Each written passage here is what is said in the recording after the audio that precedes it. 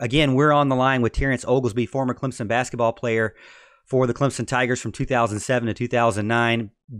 Great shooter for the team when he played. Question for you is the free throw shooting for the Clemson Tigers. I think you know this was going to get brought up for sure, but Right. it seemed like Brownell had been doing a great job. It seemed like during the Purnell days, it was more about tempo and pace and just kind of getting a fast basket any way possible. And free throw shooting was kind of not as good.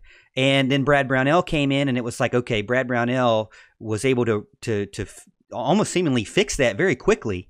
But this year, it seems to be struggling again. I looked him up, and Terrence, they are 301st out of 350 teams listed in the NCAA, and that's the most teams that they list. There's more teams than that. They just won't list anymore. So they're 301st at 65.8%.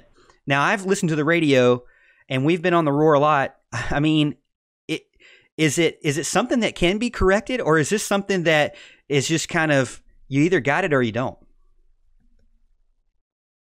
Well, I mean, first of all, you recruit better shooters. I think Brownell has done a good job of that. Now, if you really want to look deep into it, you take Clyde Trapp out of the mix, and you're floating in the low hundreds. So I mean, you'll move up 100 spots if you take out Clyde Trapp. And I'm almost willing to give him a little leeway because he's coming back from a major injury and playing major minutes. And the kid shot a ton of free throws. I think if there was one positive, and there were a couple of positives, if there was one of a few positives that came from the Louisville game, I think Clyde went 3 for 4 from the line or something like that. Like, it was a good number. And I think he's starting to kind of get his flow back. I mean, sure, it has been bad, but I don't really foresee it continuing. I don't know what you do differently. It's just get guys to kind of relax and just knock them down because it's all mental at that point. For Clyde Trapp, it's all mental.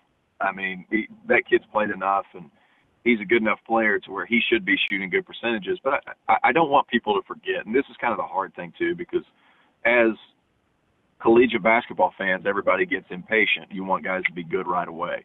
Clyde Trapp tore his ACL, and I want to say July. And now he's getting dropped as a starting point guard in the hardest conference in the country for point guards in January. So there has to be a little leeway given there. But, you know, I have no doubt that it's going to pick up, especially from his end. But as far as free throw shooting is concerned, I mean, you just got to knock them down, and they have the shooters to knock them down. I think it's just a mental thing. And sometimes when one guy misses and another guy, and it kind of snowballs, but I don't see it being an issue going forward. I think they were 9 of 12 at Louisville. Was it 75%? So I could see it coming up substantially.